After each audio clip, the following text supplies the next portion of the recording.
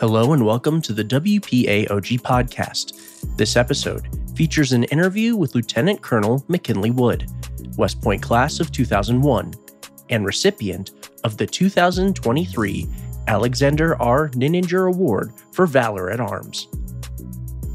Lieutenant Colonel Wood most recently served as the Battalion Commander of the 3rd Battalion, 304th Regiment, with the responsibility of providing weapons, tactical employment of crew-served weapons, and physical competence training to the United States Military Academy.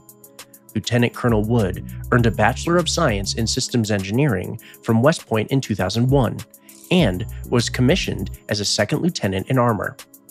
He has served as a Tank Platoon Leader, Company Executive Officer, and Battalion Maintenance Officer during 3 Middle East deployments, 2 National Training Center rotations, a Joint Readiness Training Center rotation, and more. He has civilian work experience as a design engineer at Caterpillar, assistant chief and chief engineer at Bank of America, and as assistant university engineer and associate director of engineering services at University of Richmond. In this episode, Lieutenant Colonel Wood talks about how to lead in asymmetric warfare through moral, ethical, and fair leadership, and how West Point taught him the most important lesson of all, the value of teamwork. Please enjoy this interview between Lieutenant Colonel McKinley Wood, West Point class of 2001, and Colonel James Enos, class of 2000, 2021 Nininger Awardee, and Associate Professor and Systems Engineering Program Director at West Point.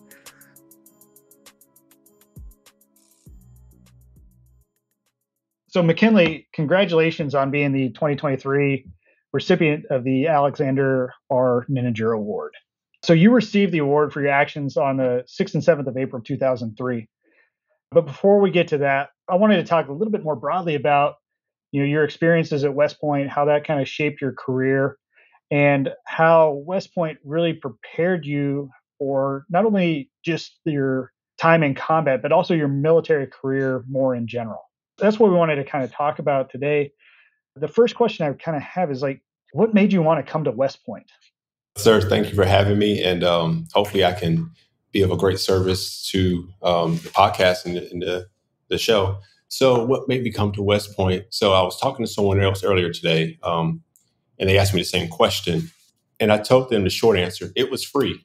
The long answer is a little bit, more detailed. So when I was growing up, my sister and I have an older sister. We went to the same high school.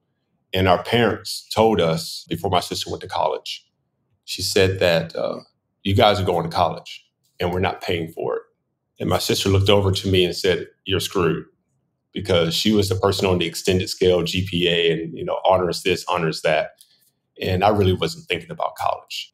I wasn't thinking about what to do after high school, honestly. And what made me consider West Point, and I have to be honest, I didn't know what West Point was in 9th and 10th grade. I had no idea what it really meant. And I read history of Robert Lee, Grant, all the Civil War generals, Eisenhower. I knew that stuff, but I didn't know what it really entailed. So in high school, I was part of the JROTC program, that's Junior Reserve Officer Training Corps in high school, and it was Army. And our instructors were all Vietnam veterans. And the professor of military science, who was a fixed rotary wing pilot, came up to me and asked one day, said, hey, you're doing very well in the program. I was like, thank you, sir. I said, do you want to go to West Point? And to get hhim off my back, I think this was 10th grade, to get him off my back and to leave me alone, I said, sure, why not? So I'm thinking to myself, yeah, there's no way, And that started the process. Really wanting to go to West Point really didn't happen until I learned more about West Point after getting that question of the level of service and dedication it took to either, one, be accepted, to be part of it, to make it through West Point, and to be successful after West Point. There really wasn't a epiphany in high school saying, hey, I want to go to West Point because of X, Y, and Z. It kind of grew along with me, if that makes sense. The more I learned about it, the more impressed I was of the academy and the people who graduated from it, even the ones who didn't graduate from it. You look at their history in corporate America. It made an impression on them that was wow, So I kind of wanted to have some of that. And that's what made me stay at West Point. Because as you know, just wanting to go to West Point and being accepted and being at West Point doesn't keep you in West Point. Right. No, definitely. Yeah. I mean, I was kind of the same way, right? I thought growing up, the Army Navy game, because my dad was in the Army, but he didn't go to West Point, right? So I thought the Army Navy game was literally a bunch of old Army guys and old Navy guys who like put on the pads one time a year and played football, right? And then, it was probably at the same time, like high school, I started really understanding what it was all about and the things that make the academy unique and special, and the graduates. And like you mentioned, it's not just the graduates that stay in uniform for 20, 30, 40 years, right? It's the graduates that stay in for 5 years and go out and are super successful in the business world and all that make West Point really unique. And you kind of mentioned doing JROTC, and was there something that made you want to kind of serve as well that led you towards West Point? I've always been very into military stuff. I appreciated the level of discipline I would see soldiers display whenever I saw them. I wasn't an influence with my mother. My mother was a registered nurse in the Army. She never pushed the military on me. I had uncles, great uncles that served in combat. One of my uncles served in Vietnam as an infantry soldier. I had a great uncle who was a air defense artillery lieutenant in the Pacific, but they never really mentioned their military service or career. They were role models to me. It's one of those things that, took bites of the elephant one at a time and pushing me that way. Yeah, no, definitely. And then, you talk about some of your mentors before, family members and stuff like that. One of the main roles, as instructors, and when you come back to West Point, giving back, is being mentors to the cadets. So while you were a cadet, did you have those type of mentors as a cadet, right? And how did they kind of shape what you wanted to do in the Army and, influence you to become an armor officer? So my mentors when I was a cadet, they weren't the officers here. For me, at least, they weren't the officers. My mentors were my classmates. I struggled the first couple of years at the academy. I was an academic rock. I tell people that I was a swimming rock because I have no body fat. I can't float. So once I stopped, flailing around, I went to the bottom. I'm in the same boat with you, right? I was a rock swimmer too. So I survived, plebe drowning, and that was about it. Yeah. Survived through sheer will, but I still can swim to this day, thanks to that. So my mentors were my classmates. And I'll tell you why they were my mentors, because they came to the academy. They knew they wanted to be here. They understood why they were here. And I was still finding my way through that. Why am I at the academy? Is it more than just a college, a university?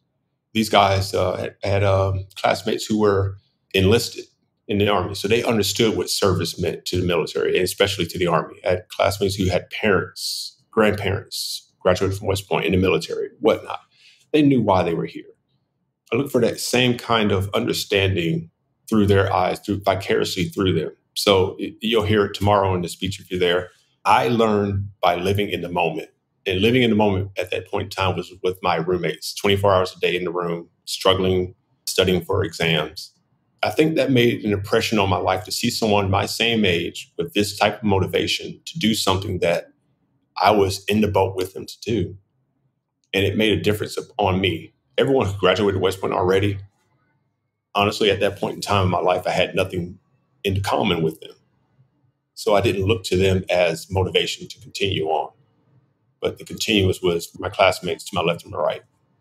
Yeah, no, and it's those shared struggles and shared moments that bring West Point graduates together, I think, more than any other school that we can go to, right? And so, some of those events that you think back on, I mean, do you remember, what was your branch night like?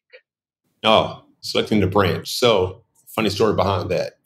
West Point pushes. I don't know what branch you are, sir, but if it's infantry, then I was in the same boat with you at the beginning. It is. So I was all gung-ho about infantry. Once I started learning about it, I want to be around soldiers. I want to do X, Y, and Z. I want to jump out of airplanes. I want to, go to Ranger school. And then airborne school during the summer between Cal and, it's yearling and Cal year. And I broke my ankle on the first jump. And I told myself, yeah, this is not for me. And I clearly remember it. I was the fourth one out the door, the first one to hit the ground, because at the time I weighed 210 pounds. And I remember just accelerating toward the ground. And I think I pulled the parachute to my chest, trying to pull a slip and land softly, but I didn't. I broke my ankle, and that kind of killed being an infantryman to me, because it was like, well, this is my first attempt at infantry stuff, so maybe it's not for me. Maybe God is telling me something. So I started looking at, what other combat arms. I wanted to be combat arms. I knew that for sure. What other branches served me well? And it wasn't until we used to take trips to, Fort Knox. We went to Fort Knox. You probably did the same thing. And it wasn't until Fort Knox that they put us in the turret of an M1. I think it was M1 Heavy Common. And they let me fire the main gun. And I saw the recoil of that thing, 13-inch recoil. I don't know how anyone wants to be infantry after that. I think it's if we don't break our ankle on our first jump, right? If we make it to like 20 and we're not hurt too bad, we're like, I'll stick with this branch. It's okay. Yeah. So that was my first. It was like, I want to be armed. Everything dealing with the armor branch, I'm going to try to do. And that's what started for me. Yeah. So then also as a cadet, right? I read some of your bio. You majored in systems engineering. So I'm probably a little biased, but it's definitely the best department at the academy. It's relevant for our graduates, right? And that's what I tell the cadets when they come in and start talking to us about, hey, what's my major going to be? What do I want to do, right? Systems engineering, I find, is something that's relevant that they can apply not only in the military, but then outside in the civilian sector. And you've had a unique career where you've kind of done both things. So how did what you learned at the academy impact your time in the Army and then also in the civilian sector as you've kind of balanced those two career paths?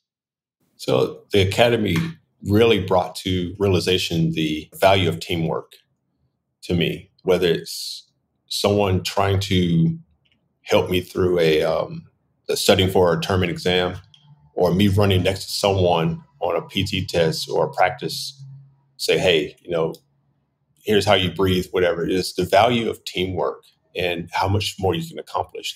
There's a saying that says, if you want to go far, run as a group. If you want to go fast, go by yourself. I prefer to go far, go fast and be done with it and get past. So the academy really pushed on us. If you failed, it's not because you failed, it's because you all failed each other. And, upperclassmen would preach that to us. You probably did that to me in my class and say, hey, if you fail, you've all failed, because look what happened to that one person. And in corporate America, I brought that. I like to say I brought that to people who didn't experience that before. In corporate America, it's all about, the person, the self, and what educational background you bring, what experiences you bring. And it can be very selfish in the corporate civilian sector. And you have someone that says, hey, I don't care how good or bad I look. I'm going to stay here and we're going to work through this together, this presentation, this project, this problem. And people appreciate that. Yeah, no, that's great, right? Because it's not only just what we teach, right? The lesson objectives that we teach in the classes, but it's also that teamwork and working together and the stuff that's outside of kind of the curriculum that you gain at West Point. And talking about being able to bring that to the civilian sector is big, because that's, again, what the graduates have that makes it, unique, and that community and the teamwork that we build through those shared experiences and stuff like that. But you're 2001, I'm 2000. You mentioned, hey, we probably had some shared experiences and stuff like that, about the same time frame. So when you were a cadet, was there a favorite tradition or event that we had that, makes you think about, oh man, I remember my times at West Point? They don't do it now, but the 12 days of Christmas, you remember that. I love that. I do, yeah. Singing in the mess hall and hoisting up, firsties on the tables and everything. Yeah, I don't think they do it now because it's too dangerous. But I love that, because you had the entire Corps just going nuts. And then after that, the camaraderie after that in the central area or north area, wherever you gathered, upperclassmen, plebes, it was just, we're all a team. I love that. Right. Yeah. And it didn't matter your background or, like you said, your class, right? And plebes were talking to firsties and all that type of stuff. And, when you get to the fifth verse and everybody's singing Five Golden Rings, right? The whole, 4,000 plus cadets in the mess hall. That was always something that was great. That's a fond memory of the Christmas dinner, which was always a good time. As a cadet, did you participate in sports and clubs and that type of stuff? Yeah, I was, until I snapped my ankle in airborne school trying to be an infantry hua hua. I was part of the track team and doing short sprints there. And after that, I was part of the volleyball team, played rugby, boxing, intramurals. Of course, those are intramural sports. So I was always in shape and athletic, but, my grades kind of I personally held myself from, because I want to graduate, held me from core squad, any more core squad, because I saw how much time that took. Yeah, it's a huge, huge time commitment. And so rugby, I know one of the stories that, rugby, my classmates that played rugby was always running up the hill because they were up by the commissary, right at the very top. While you're here, you have to go check out the new rugby complex if you haven't been down there to see the facility they've got. It's unbelievable. So definitely something nice and that you can do. But yeah, like all those things, because again, you build that teamwork, right? And you get to know more people on those clubs, sports, and really build that stuff up. So one other thing, and this goes back to the mess hall when we were talking about Christmas dinner, and I'm going to borrow this one from West Point AOG's social media and ask, what was your favorite condiment on the mess hall table? The hot sauce. Oh, yeah. Was it Texas Pete? I think it was Texas Pete. Yeah, you put that on anything, and it became edible, I think. Yeah. That's great. And again, in your time at West Point, it's kind of funny that we overlapped for at least 3 of the years that we were both here. I read the article about you coming back and training cadets. And one of the things you mentioned there, I still remember your acceptance day parade because it absolutely poured on us. It was miserable. I think you said that your company didn't even make it off the parade field, right? You turned around and went back through the Sally Port? I was in F company and we didn't make it off. I was in C1 and we were like one of the few that made it off the parade field when everybody else turned around and ran back. It was so bad. At the time, there's always the myth, right? If something bad happens on your A-Day parade, that your class is going to go to war. Did you give that any thought as a cadet? Or was it just, I want to get out of these soaking wet clothes? And I think I stayed in my clothes until they were dry because we got screamed at by upperclassmen telling us we're going to go to war. And I'm thinking to myself, when has this country not been in some kind of conflict? Yeah, that's true, right? But then for your class, right, a few months after you graduate, September 11th happens. And I'm assuming you're probably at the basic course at Knox at the time. So what was that like? Because now I think it was a Tuesday, right? So Monday, you probably were going through your normal stuff at OBC. And then September 11th happens. Like, what was the mentality focus? Did it shift at all as a, brand new second lieutenant in the basic course and our nation was just attacked? So that morning, we were at the simulator, UCOF, Unit Conductor Fire. And I just finished my time in the simulator in full battle rattle, and we're watching this. There are people watching it on TV because they had a TV in there. And to me, it didn't seem real. It seemed like it was a TV show or movie that they were watching. It was like, no way this has happened. Who takes airplanes and crashes them into high rises? No one. Who does that? No one does that. It's make-believe. And it didn't really hit until I saw all the NCOs starting to leave the office area. They were walking out. And I found out later that the NCOs were trying to figure out how to get out of the 16th Cav and join a regular combat brigade. They knew what it meant. They were like, we're going to go fight. And I don't want to be training lieutenants. Yeah, no, that's definitely right. Like, I said the same thing. I was a platoon leader at the time, but we were getting ready to go do air assault training or something, right? And then all of a sudden, you heard, oh yeah, somebody crashed an airplane in the World Trade Center. I was thinking, oh, it's like a Cessna, right? Like somebody's, passed out while they're flying and hit it. And then you see like the severity of what actually happened, right? And so how do you think cadets can prepare for that type of environment where it's uncertain and, just in an instant, the whole focus shifts, right? And your senior NCOs who may have, at the time, they may have been Gulf War veterans and stuff like that during the, 91 conflict. They knew what was going to happen, right? So, and cadets will be in a similar environment where their NCOs may have been to combat, maybe some of their senior officers. Like, how do we focus and prepare our cadets for that type of situation? So I did a class engagement right before this podcast, and that kind of came up in the engagement. The question was essentially, how do you lead in the asymmetric warfare? And I told them 2 things. The first one was, as a new platoon leader, you get to your organization, whatever unit you get to, and you become a platoon leader. You're lucky enough to get a platoon. because that does not automatically happen. You have to interview for it or be top of whatever class to get a platoon leader position. And I told them the soldiers and NCOs only want one thing from you. They want your moral, ethical, and fair leadership. They already know how to operate every piece of equipment in their sleep better than you. They're not looking for a technical expert or a teacher or someone to be a moral compass to them, in their life, in their personal life. They want a person who is morally, ethically, and capable of leading. And to a point, you shut up and learn. And you learn from your NCOs, because if you're that type of person, they're going to want to teach you. So that's the first thing to prepare. The next thing was to take the lessons of West Point. What is West Point trying to get you to do? What do they want you to take out of West Point? Of course, how to lead and how to do these other things. But they want you to take what you learned at West Point in addition to what you have learned at home. And I told them this, that the American Army is one of the very few armies, if not the only army, that takes their morals and values into combat. And to prepare for the unthinkable, the unimaginable, the unprepared, scenario, you have to have the brain synapses formed to be able to think through that problem. It's sort of like you don't want to be stuck in a paradigm. Like, here's how we fought World War II. We're going to fight Korea the same way. Well, we saw how that worked. Then we're going to fight Vietnam the same way we fought Korea. Well, you saw how that worked. It just doesn't work. You're stuck in a paradigm like that.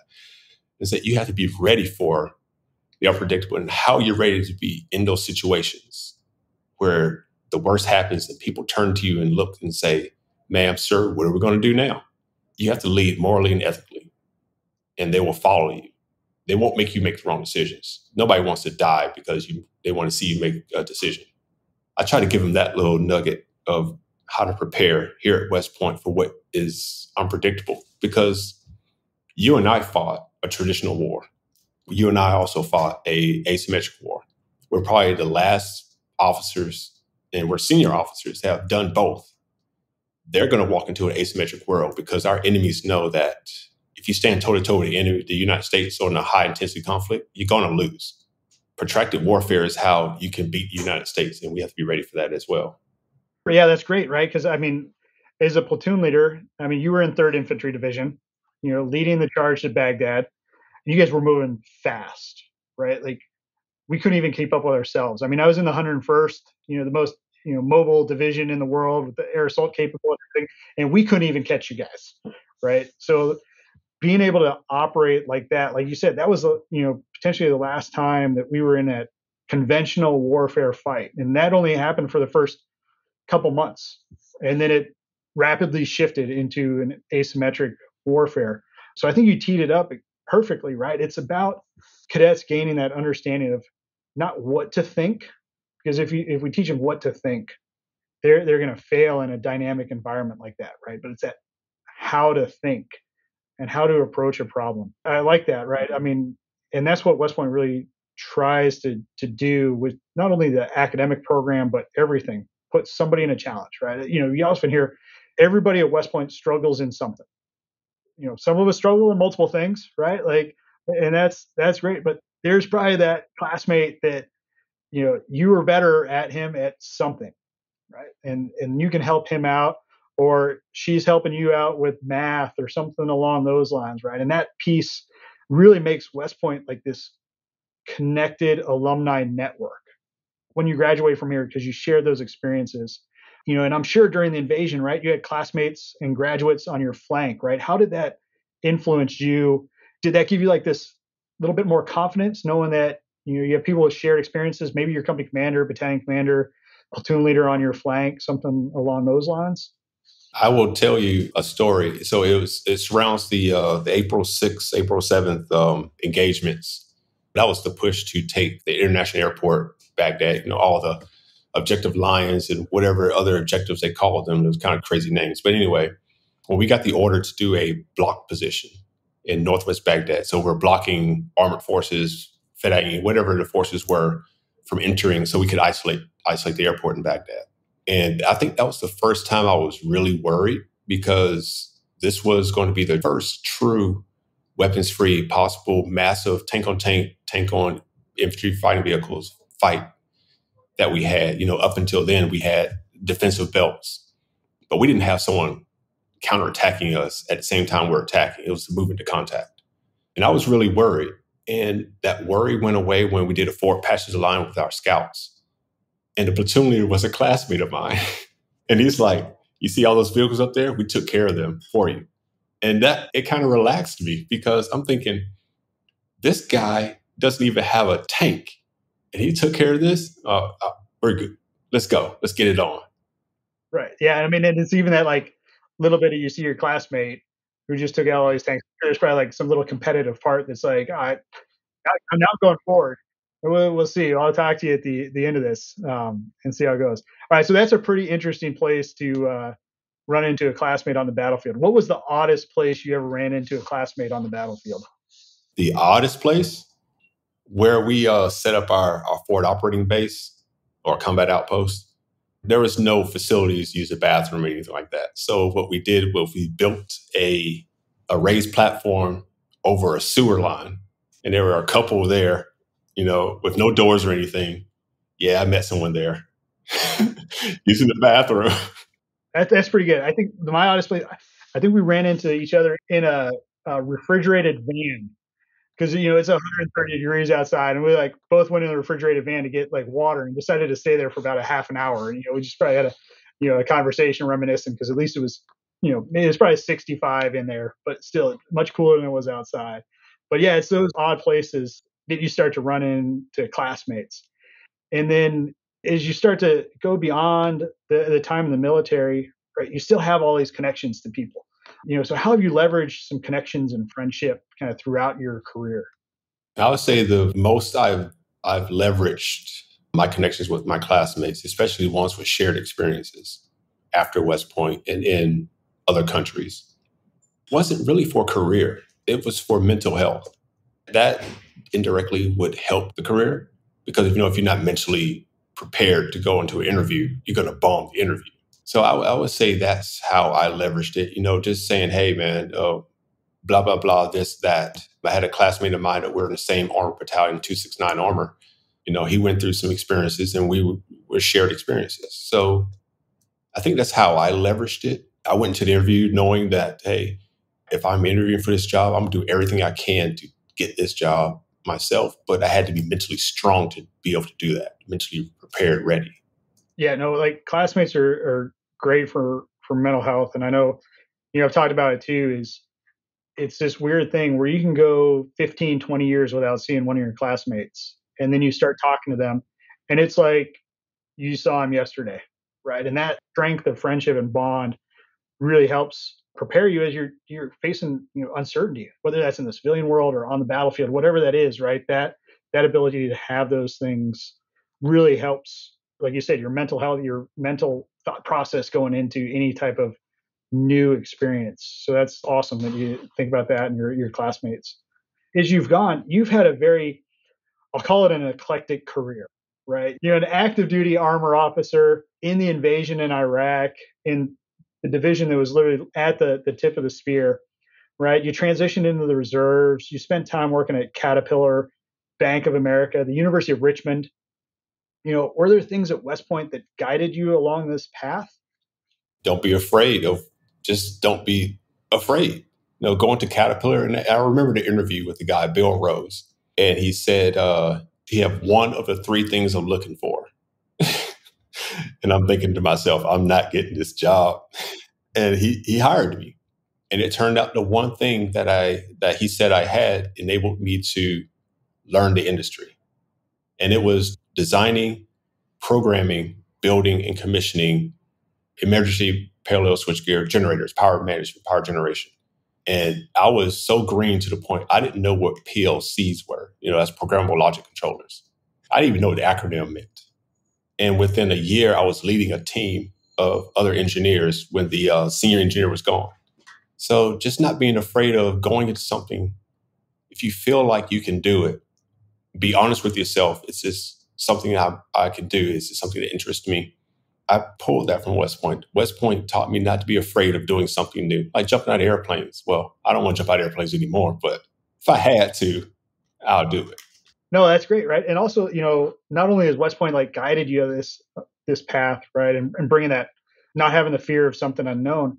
As grads, we get to bring some West Point things to the places that we work, right? And you mentioned a little bit about teamwork. Were there other things that you brought from your West Point experience to these other industries, Caterpillar, Bank of America? So Caterpillar, I didn't have any direct reports. I was always, assisting the leader, or when in his absence, I was the leader. University of Richmond, Bank of America, CB Richel's, those companies, I had direct reports. And the teamwork thing was new to them. And that was always something that it's just amazing how the civilian world doesn't have that. But it's the concept of learning how to learn. What that essentially means is being able to, you can look at a formula, you can look at a poem, you can look at grammar, and you can mimic what's going on there. But if you don't truly learn what it is, how it works, it does nothing for you. But learning how your brain works so that you can learn new things, that's what I brought to a lot of people. Where I'm at University of Richmond right now, honestly, I'm stronger in mechanical engineering than I am electrical. But I work with one of my direct reports now. He's an electrician. And I work with him. He understands plumbing engineering. He understands mechanical engineering to a point where he can sit in a room with professional engineers and argue points. But he had to get to the point of understanding how he could learn new things, what made sense in his brain on how to pick things up. And it turned out he turned everything into electrons. He made everything. He turned water into electricity. He turned mechanical engineering into vectors. It's like how he learned. He correlated to something he was already comfortable with, and he was able to transfer that into something he wasn't comfortable with and argue with people, make his point, and actually win a lot of times. Yeah, see, that's great, right? See, I think you should probably come back and guest lecture in one of my systems classes, right? You guys don't want me to come back. No, you can come on back anytime, right? Because exactly that type of experience, right? Understanding how to approach a problem, and everybody approaches it from their own perspective, right? But you got to apply that stuff and use what you know, but still having that idea of, teamwork and working together and thinking about how can I make this something that I recognize? Because now I can go and solve it, right? So I think that's a great thing to kind of pass on to the cadets as they start to think about things. You also had the opportunity to command a battalion, right? So in addition to all this stuff that you're doing on the civilian side, you commanded a battalion and you came back and trained West Point cadets, right? So talk to me about that. What was that like now being the, battalion commander that's back here responsible for training our cadets out there during summer training? It was freaking awesome. So the command, and if you're not familiar with the reserves, this battalion was staffed. Every MOS was represented within the battalion. It's called a 00 Golf Battalion. And it doesn't matter what the occupational specialty of that soldier is. They can be infantry, armor, they can be logistics, they can be adjutant general. It doesn't matter. They can come to the battalion and they have a place because West Point has a need for all of it. They want the experiences of the soldiers. They want the experience of the senior people. They want all that. So it was awesome coming back to West Point with a Swiss Army knife to help train the cadets. The cadets had a lot of questions, first and second year, they have a ton of questions about life, about Army, about this, that, what branch to choose. I'll give you an example. I did have a company that was full of AG NCOs and soldiers. Guess what they taught for West Point? They taught their branch and how to employ medium machine guns. That was their mission. That was their summer mission. No, I get that all the time, right? Because we go out as faculty and we go help out with training. So I'll have an engineer officer who she had just finished a master's degree from Harvard in data analytics. And she's out there running the machine gun range. That eclectic nature of, hey, here's the mission, let's go do it, right? And that's part of that. So did it bring back any memories of Camp Buckner as you were back here training? Yeah, it brought back some memories. All right, my memories at Buckner were interesting. I'll give it that. Getting beaten into the ground because I could carry more or whatever. Yeah, that it was interesting to see the cadets now. I mean, I would say this about the academy now. I would not have made it through at today's standards for cadets. There's no way I would have made it through. And I don't know how many people would say 20 years ago they could make it through today's standard. those cadets are phenomenal, the things that they are doing. Yes, they're green. Yes, they don't understand a lot of things, but man, they're talented. And they brought back memories of being hazed for me. Those memories won't even be a memory for those guys because they're learning the craft. Kind of wish we did that when we were at Buckner and Lake Frederick and all the other stuff. Yeah, no, I tell people that all the time. Probably some of the old grads that'll be listening in on this, right, will be like, oh, it was harder back then, and it was this, and it's not that it was harder, it was different. And you're right? I look at some of the stuff the cadets do, and everything they're involved in, and the level of technical expertise and academic excellence that they display. And I'm in the same boat as you. I don't know if I would have made it through. Right? It's just a different type of challenge, and I think it's preparing them well for the environment that they can kind of go into. It's kind of funny. We start thinking about that. And one of the criteria for the Nininger Award is to be a relatively recent graduate. I said that last year when I talked with Rob Beal. You can check out that podcast if you hadn't listened to. And he was an O2 guy, so he's even more recent than we are. And I appreciate that West Point AOG consider us to be recent grads, but a lot has changed in 20 years. You had the chance to talk to the Corps at dinner in the mess hall, something I never thought I would do, and I'm sure you probably never saw yourself, under the poop deck talking to the whole Corps. The listeners can find your speech and then all the other speeches there on the AOG's website. What is the one thing that you really hope to kind of pass on to the cadets during this address? Given that it's a 20, we'll just call it a 20-year age difference between us and the Corps now. So in contradiction to what we've talked about previous, and all the other stuff, I'll talk about the learning how to learn. I'll talk about the don't quit versus never quit. I'm only keeping my topics down to 3 because I know their attention span is going to be on like going to boodlers or something like that, stuff their face, or playing video games. The one thing I want to, because I see it happening, I'm at Georgetown learning about diplomacy and statecraft, and I see all these conflicts happening, and something is going to rip wide open. And it may happen when some of these cadets graduate, like it did with me. One thing I hope they take away from it, I'm going to go over the simplified rules of combat so that they can start thinking about, hey, this guy is talking to us about these things about being cadet, but what's for my future? Simplified rules of combat. And you probably already know this, but I'll say it for the sake of the podcast. There are 3 rules of combat. See the enemy before he sees you. That allows you to get inside their decision cycle. Make contact with the smallest element possible. Don't commit all your soldiers to the engagement. Make sure you have room to maneuver, and then fire distribution and control. So I really hope they take that away, if anything, because it will immediately help them once they get to their organization outside of West Point.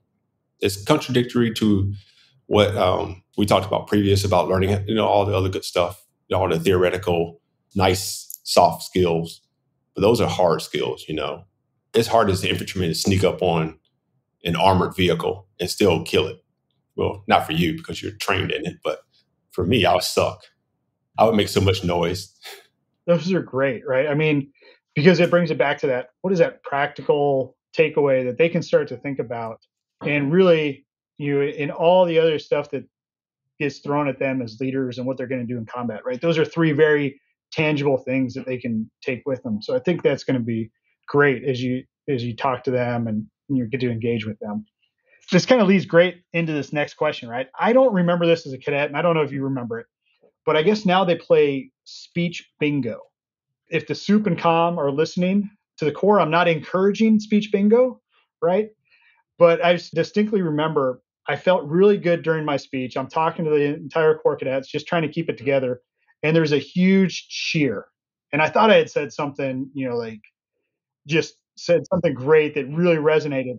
Turns out I learned a few days later that a table had just won bingo, right? So it wasn't something I said. They just got the right matching of words. So that took me back down a couple of notches, which is probably where I needed to be. I felt pretty good about myself. And then, the Corps had its way of, bringing me back down to, okay, be humble as you should be. I asked a few cadets, right, and I'll keep their names, my sources secret, to think of what were some words be for a bingo card based on your speech. So what I'm going to do is I'm going to ask you a phrase or a word. I'm going to ask if it's in your speech. Okay. So we can see. So the first one, duty, honor, country. Nope. All right. Baghdad. Damn it. Yes. All right. Crucible of ground combat. No. No. All right. How about Abrams tank? No. No. Okay. Not that phrase exactly. All right. Trust. No.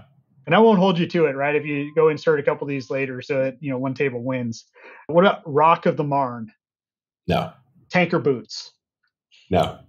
All right. All systems go. No. It's the systems guy. I had to put that one in there. Yeah. What about selfless service? No. Man, we're going to have some disappointed cadets.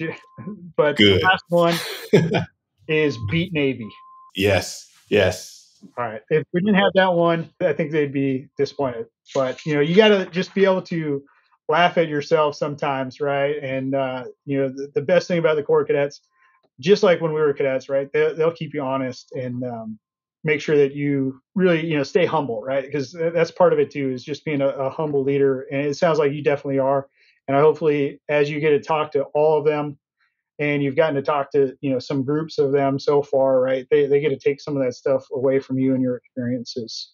So McKinley, thanks for taking the time to talk with me today. Let the Long Gray Line, continue to connect a little bit more. On behalf of all the graduates, appreciate what you did that day and what you do every day as you continue to serve our country. You are definitely a great representation of how the Long Gray Line will never fail us. So again, just thank you so much for speaking with me today. Yes, sir. Thank you for having me. It's an honor. This has been a production of the WPAOG Broadcast Network. Please take a moment to rate and review the show and join us each week for a new episode. Thank you for listening.